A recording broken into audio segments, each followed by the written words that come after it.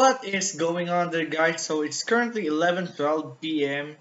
in the evening. So in this tutorial, guys, we are going to talk about a new thing in array list. So yun. So bago ako magsimula, just want to say na I really hope na alam nyo na the basics of array list. If hindi pa, I recommend you guys to watch first yung tutorial video ko about array list. The basic of the basic na in-explain ko doon. So, in this topic kasi is very ahead na of array list. So, may mga baka hindi kayo maintindihan when it comes to array list. So, I'll post it in the description below kasi nasa playlist ko lang naman siya. So, you can look it. Pero I'll post it in the description below nga.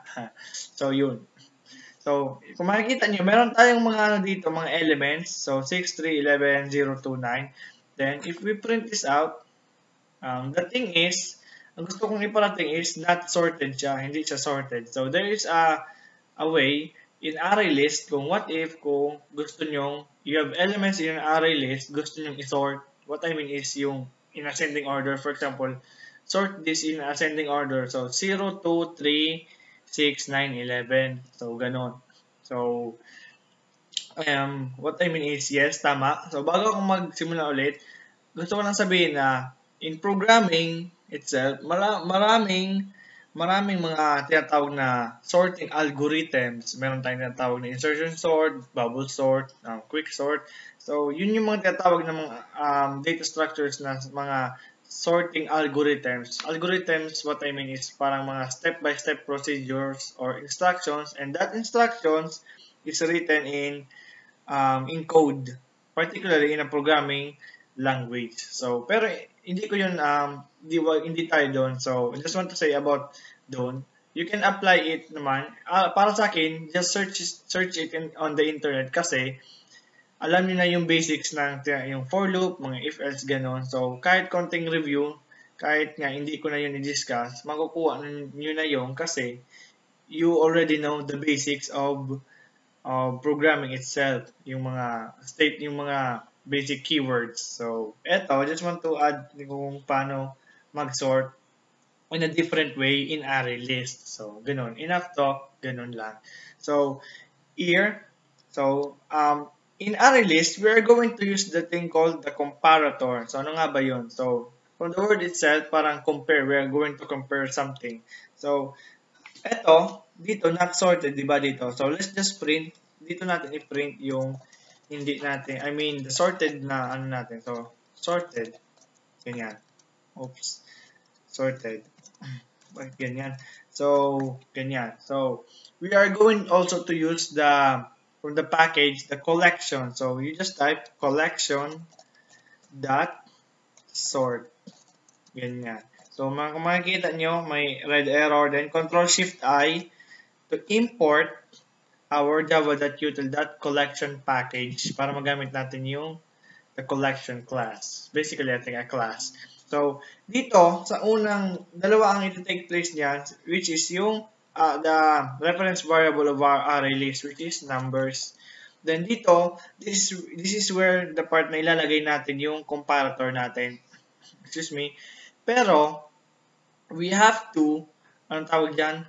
We have to first make our comparator. So, madali lang naman ang comparator, pero there are things na I think hindi nyo konting loading pa, kumbaga. Pero magigets nyo rin. So, right-click on the package, new, dito lang tayo gumawa, then Java class, then let's just name it, for example, integer or int comparator. Ganyan. Finished. So, public class int comparator. So, we're making our class of named int comparator. Pero dito, dadagdag tayo dito ng public class int comparator implements comparator, then inside here is integer. Kasi we are going to sort integer.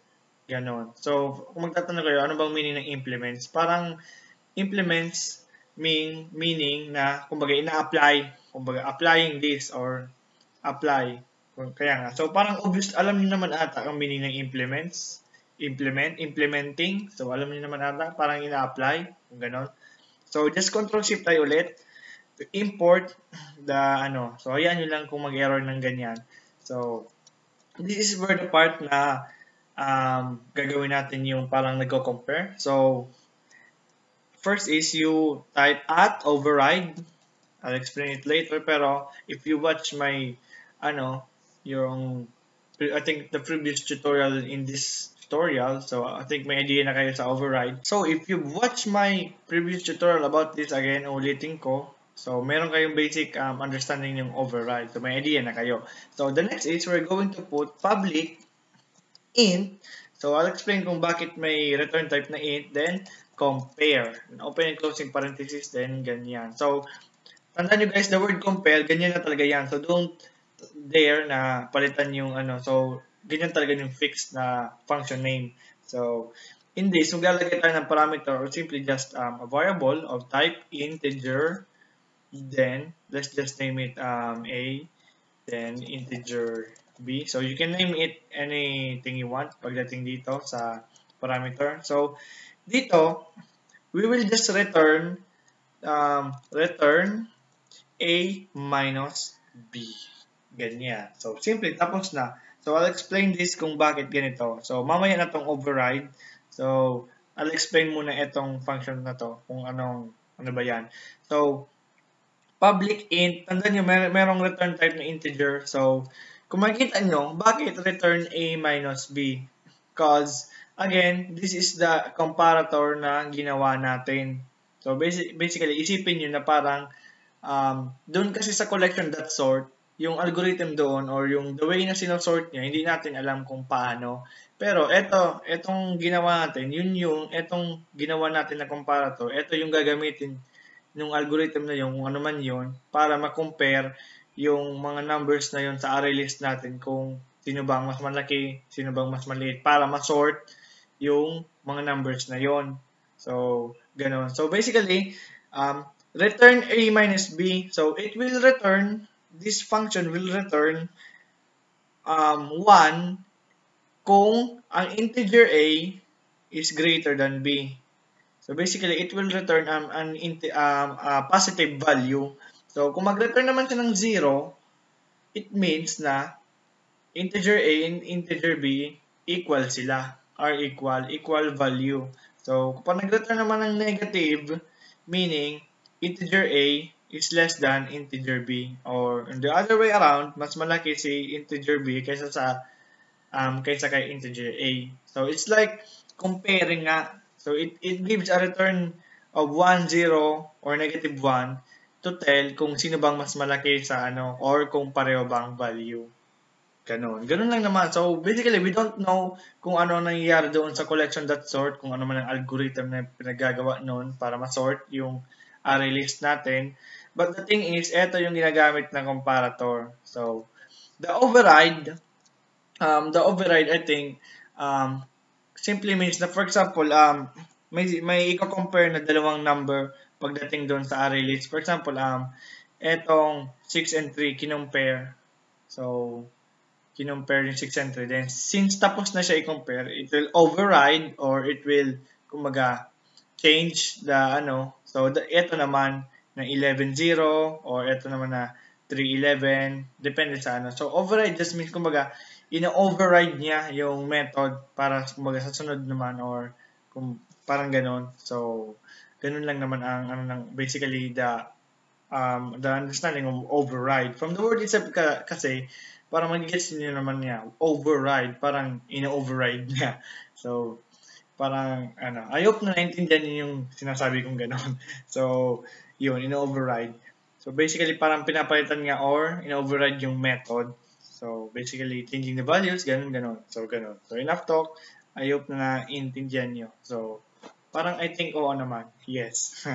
So, eto na. Ilalagay na natin dito. So, we will just type new, then integer. Ano ba yung ano natin? Which is int comparator. So, bakit new? Because, ang tawag dyan, it's a class basically. It's a class. So bakit siya nag-error?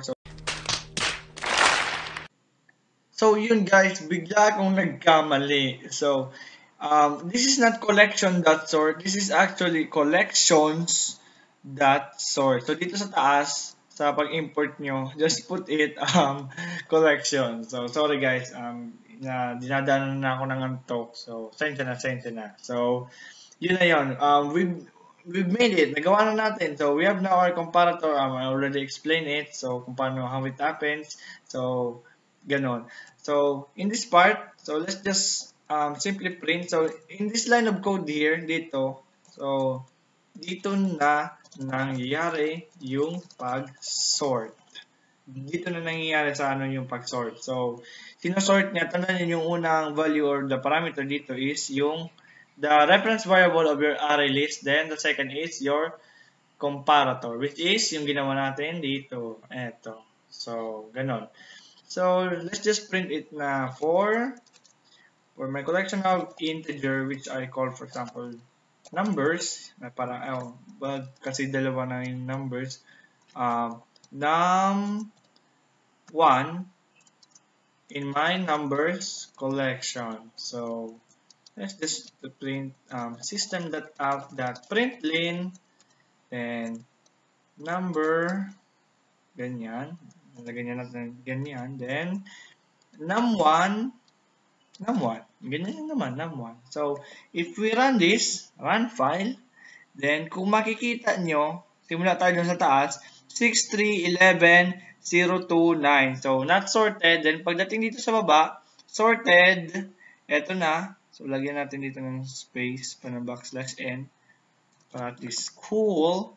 So, kung makikita nyo, sorted na nga. So, kung makikita nyo dun sa sorted, so, sorted 0, 2, 3, 6, 9, 11. So, basically, sorted na siya from in ascending order. So, ganun lang naman guys. So, what if kung magtataka kayo, paano kung gusto nyo yung descending order? So, I think, gawin nyo lang is B minus A. Ganyan. So, save nyo, of course. Save nyo. Then, pag rinan nyo to, then, ayun. So, 11, 9, 6, 3, 2, 0. So, simula sa pinakamataas hanggang sa pinakababa. So, again, a quick review kung paano ito nangyayari. Again, as I've said, sinabi ko na, we don't know in this, ito yung sinasabi kong collections.sort, yung this function here, the .sort.